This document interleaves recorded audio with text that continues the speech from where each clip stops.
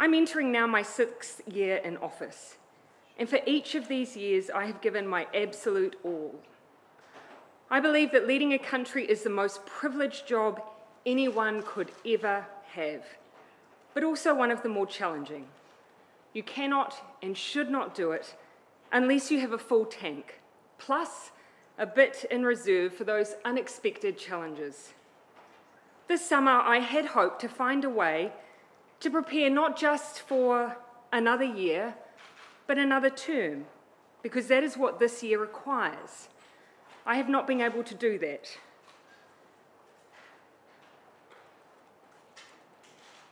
And so today I'm announcing that I will not be seeking re-election,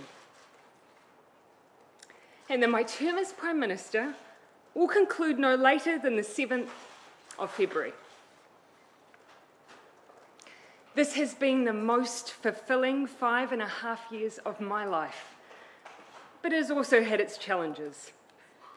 Amongst an agenda focused on housing, child poverty, and climate change, we encountered a major biosecurity incursion, a domestic terror event, a major natural disaster, a global pandemic, and an economic crisis.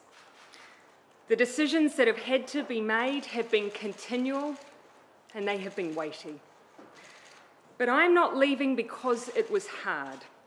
Had that been the case, I probably would have departed 2 months into the job. I am leaving because with such a privileged role comes responsibility.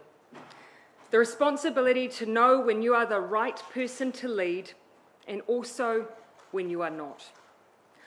I know what this job takes, and I know that I no longer have enough in the tank to do it justice.